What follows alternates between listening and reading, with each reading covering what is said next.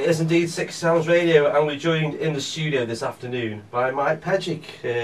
He looks a bit shocked. You can't see this obvious on the radio, but he has got the Maltesers in front of him. We're going to do a Maltesers challenge in a minute or two. We've got Rob Ledgar as well. He's a Stoke fan. Hello, Rob. You okay? Fine, thank you. Fine. Yeah. Are you up for this? I am. I'm just counting Maltesers now. got to eat. No cheating. We've got adjudicators. We've got Karen from Sainsburys. We've got Lucas. He's going to be counted. So we're going to do that in a minute. But I've got a couple more questions for you, Mike, before you do this. Right. First of all, you got 4 England caps. What was it like to turn out for your country? Because like you're in, you're a local lad. You're in the youth teams at Stoke. It took you a couple of years to get your debut, and then not so long after that, you played for England. Yeah, it's something. Obviously, when you're a kid, you set your goals, and the first thing is to get signed on apprentice and then a professional. And then, once you do that, you want to get in the first team.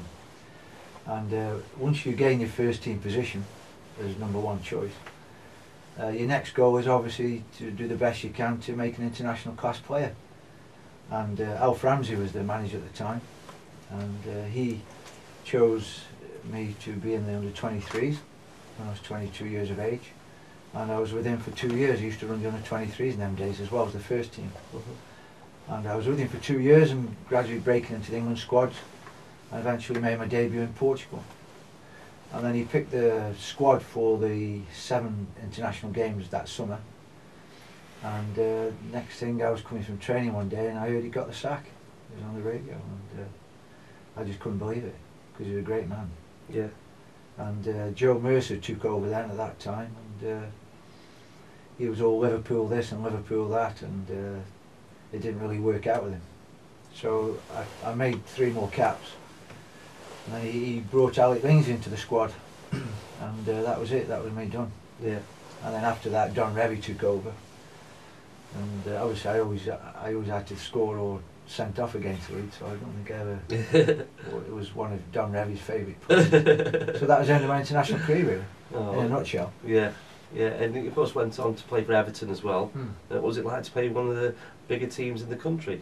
Yeah, I was Gordon Lee's. Yeah, I was Gordon Lee's first signing when Gordon Lee took over the ex-Valeman, and that was in the January of '77 when things weren't working out at Stoke.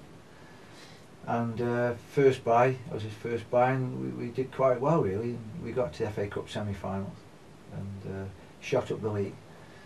And the season after that, we were top of the league with Notts Forest all season, and then Liverpool picked us for second spot that season and knocked us out the FA Cup semis as well, with again not too good a referee on that occasion, Clive Thomas.